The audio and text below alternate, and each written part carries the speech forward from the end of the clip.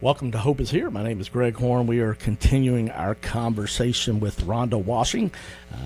We've been talking about her experience with cancer, and she was praying for healing, like a lot of us have with different situations in our life, especially physical illnesses, and unfortunately didn't get the answer she wanted, had to go through surgery and have a mastectomy, but God has been faithful and has taught her so much, and she talks about the healing that she was getting, not physically necessarily the way she wanted, but spiritually and emotionally and mentally. So I want to challenge you. I don't want to just encourage you. I want to challenge you to go back and listen, even you guys, because I read her book that she has called The Last Arrow, A Quest for Healing. And it's only 150 pages, but it's got some powerful nuggets about faith and perseverance and just getting through storms in life. I read it in 2 days, just one of those books I couldn't put down. So we've talked to her about that over the past 3 days. And so I want to encourage you to check that out, the book and the podcast. Go to our website, hopeishere.today. They're only 14 minutes. Maybe you know somebody that's going through cancer or just got diagnosed with it. Or they, just been bitter about it because of going through it, and it could have been several years. These podcasts would really encourage them. They're only 14 minutes long. You can actually even email them to them after you click on them, but go to our website, hopeishere.today. That's hopeishere.today, and you can find those conversations, the previous 3 that we've had with Rhonda Washing this week about her experience with cancer and how her faith became real. All right, so, you've gone through the surgery, you've met with oncologists, thankfully, and not spreading more into your lymph nodes. They felt like, your oncologist was wise. She doesn't like to use the words cancer-free, but went about as well as could probably be expected. So you're still recovering. You've got to get chemo, so there's still a big part of the journey left. And you really had talked about in these other programs, Rhonda, where you worked on your mind and how you were honest about how you struggled with fear and worry, and yet you really had gotten a good place with that. But it's amazing. Sometimes those bad habits kind of sneak back up on us, don't they? They absolutely do, Greg. I kind of use the thought or the mental picture of almost like a thief casing a house to try and find some kind of point of entry, and I felt that way with the enemy. I just felt like he was casing me and looking for an opportunity to discourage me. And I shared last time about how horrible it was after the mastectomy, just the taking off those bandages. But I heard the Lord always say, look up, just keep looking up, just keep going on. This is temporary. I can restore anything. I can restore you. I can heal you. And I need you to focus on me. I felt like I was walking a tightrope and somebody was saying, don't look down, just keep looking up. Well, I know that's a word for somebody. You've gotten in a place, gotten discouraged with your circumstances, and you're reverting back to some negativity and some lies from the enemy, or Joyce Meyer calls it thinking. And so, kind of make humor of it.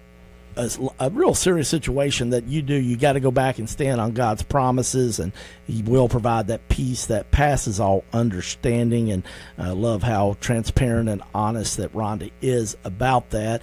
And yet the good news is that God still extends grace to us, even when we still sometimes have to go back and fight that battle with some challenging habits. Yes, and I think I actually, in some ways, Greg, believed in part of my mind that of course God is good, of course He loves me, but that I also kind of had subconsciously this mental image of Him up in heaven with His arms folded across His chest, thinking, oh, good grief, here comes Rhonda again. Why can't she ever pray about something spiritual? Why can't she be more disciplined? Why is she going on and on about this worn out worry that she's prayed about forever? And that's not true. God doesn't look at us that way. He loves us, and He's delighted in us, and He sees Christ when He looks at us. That's the main thing.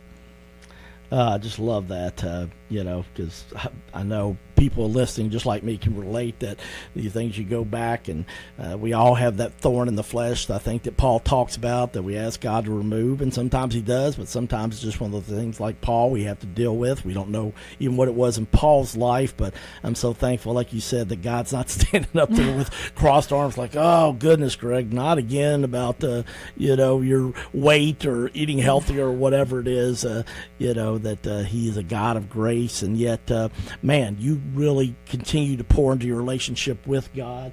And just share some things. I thought page 108 or 107 in your book was really powerful.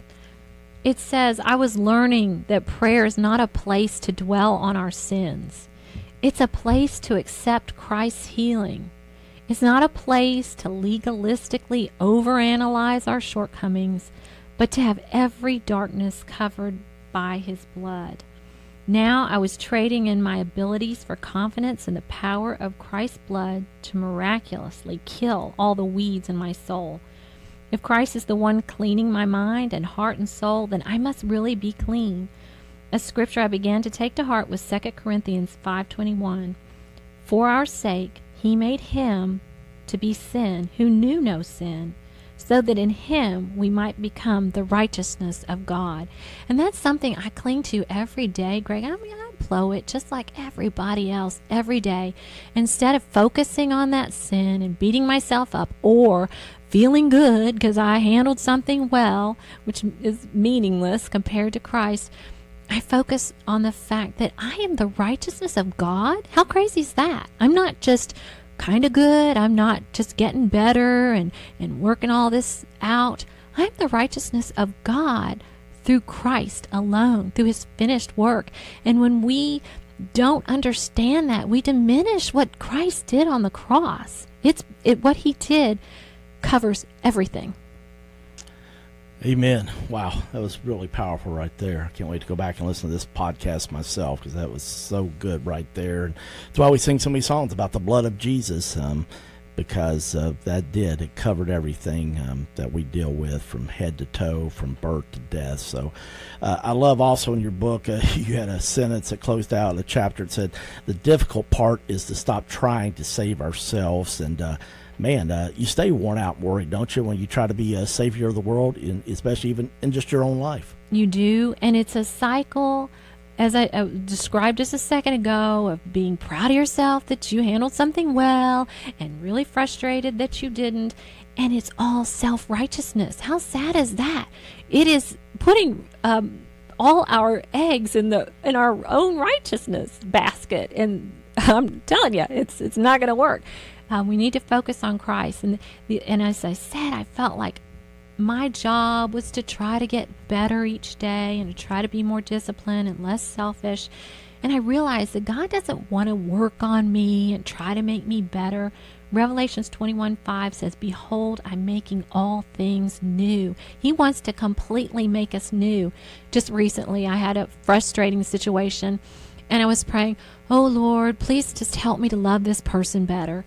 And I thought, okay, wait a minute. That's not a very powerful prayer. I mean, I might do okay today, and then I might lose it again the next day. And I thought, really, the better prayer is, Lord, let your love come through me to this other person. And that's the only thing that matters. Well, I love Joyce Meyer. She says, I got news for you. She goes, there's people in your life that rub you the wrong way. Just, man, you just, you see them coming and you dread it because you're like, oh goodness, they're just, your personalities are like oil and water, and you go, oh, they just rub me the wrong way. And she goes, I got news for you. Guess what? Just like you think these people rub you the wrong way, well, got news for you this morning that you're somebody's sandpaper. Absolutely. For sure. And I don't want to think that I am somebody's sandpaper, that I rub them the wrong way, yet we all do. And yet God loves each of us right where we are. We all have different struggles, different gifts. And yet maybe that is a word for somebody listening today that, maybe there is a coworker or a neighbor or a family member that they're that sandpaper. Yet I want to remind you, the Bible says we're all made in the image of God, and Jesus loves them just as much as he loves us, even though sometimes we do think we're a little more righteous. So as I've found in my life, as the Bible says, humility comes before honor. And so be humble and pray for God to help you love those people. Okay, we've talked about the surgeries. Still had to do chemo, and like a lot of people, I've heard about it, probably everybody, but haven't experienced. Share with our listeners what it's like when you go in for chemo that first time. I had to do 6 rounds, and they progressively get worse. You're just more tired each time. And I'll be honest, Greg, it was really hard for me to lose my hair. I mean, it's kind of like if your self-esteem survives a mastectomy, how about we have all your hair fall out? And not only that, and I'm going to share how vain I am, but my eyebrows. I mean, I just didn't look like me without my eyebrows and my eyelashes. It was really, really tough. And physically, it's just so much to go through. But I'm now in this club that nobody would choose to be in. But I have this fellowship with so many women because I understand what they suffered, and we have that to share. I say that chemo binds hearts and it loosens tongues. I can meet a woman, and in literally 30 seconds, we are sharing such intimate details, and I'm able to share God's love because of what I went through with chemo. But yeah, it's really tough. And there's a picture of a peacock on the cover of my book, and peacocks became a symbol for me of new life. In ancient times, you see a lot of peacocks on tombstones because they're a symbol of the resurrection and new life. And there's this legend, of course it's not true, but the legend is that a peacock's beautiful plumage is the result of its ability to eat poisonous bugs and venomous snakes.